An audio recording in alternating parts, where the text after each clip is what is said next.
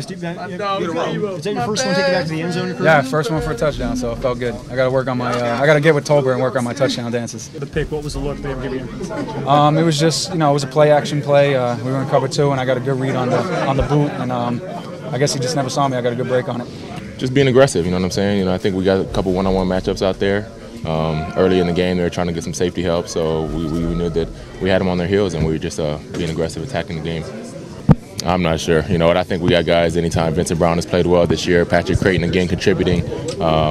I don't know if that's a big issue, but it's nice to have everybody out here. We love to have all our guys out here. Malcolm playing well, Antonio playing well, myself. We put up a lot of threats out there, so I think it helps our running game. And of course, when Phillip gets in a good rhythm, we can do a lot of things.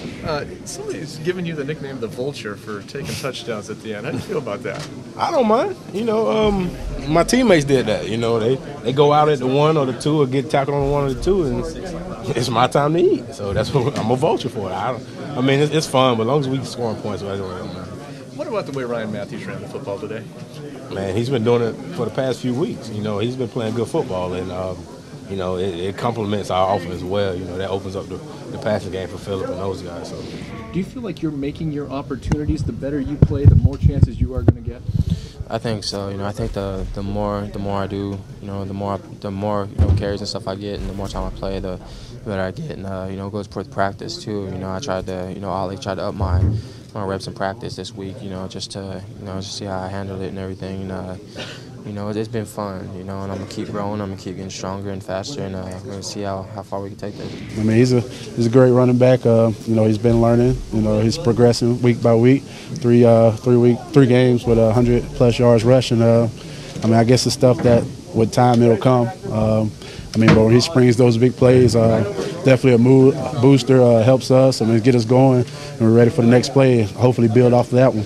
It was backside cover 2, and with Stevie backside, we had to pay attention to him obviously. So we had a little combo coverage and was able to rock her back and just got a good break on it. And now it was in perfect position. If a guy underthrows it, then safety's supposed to make a play, and just reading the quarterback, making a play. And if Steve doesn't knock me down, I probably would have scored on it. So it's fun. It's feel like it's starting all over again.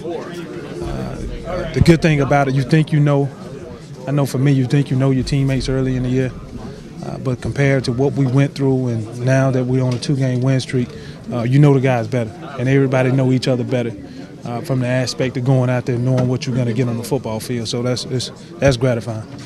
We can't worry about what everybody else does. We have to take care of what's here, what we can control, and that's here. And at the end of the day, we'll just see where it add up at. And yeah, we want them to lose, but if they don't, they don't. But we still control our own destiny in this locker room.